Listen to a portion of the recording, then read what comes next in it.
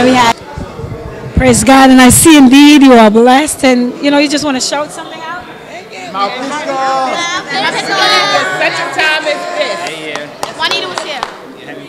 Juanita was here. Happy Easter. Happy He got up. Thank you. Thank you, and God bless you. Shout out to Mount Pisgah for the youth ministry. It's Juanita.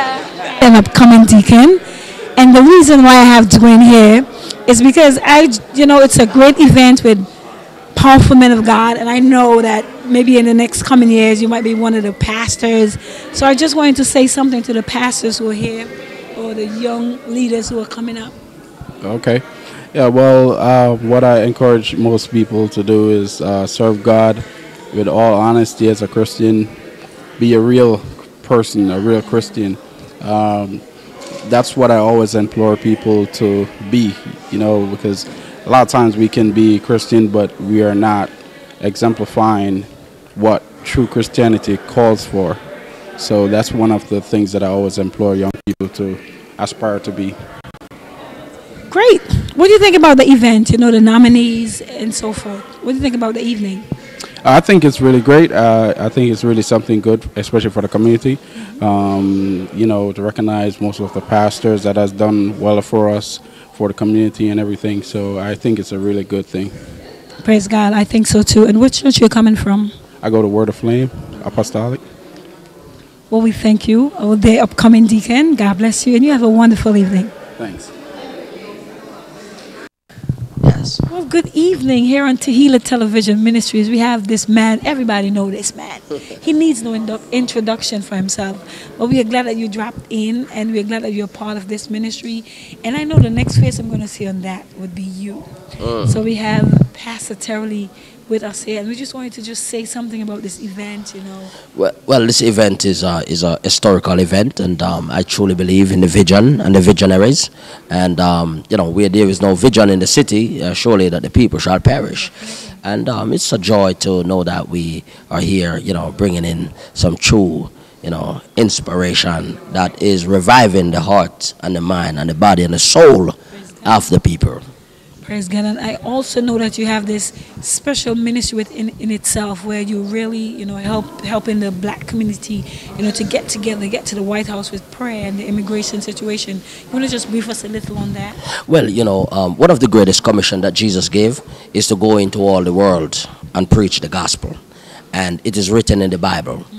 And America is a place where God has strategically, bring us here, where we don't have to go into all the world to preach the gospel. Just come right here in America, because God has brought the world to us. Amen. So if you want to meet the Jews, you don't have to go to Israel. You just go up to Kingston and Eastern Parkway.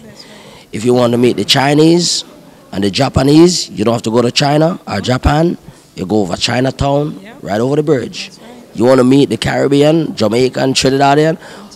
No, wait for Labor Day. 4.5 million on Labor Day in one place, in one day. So in that note, it's a great opportunity for us to evangelize.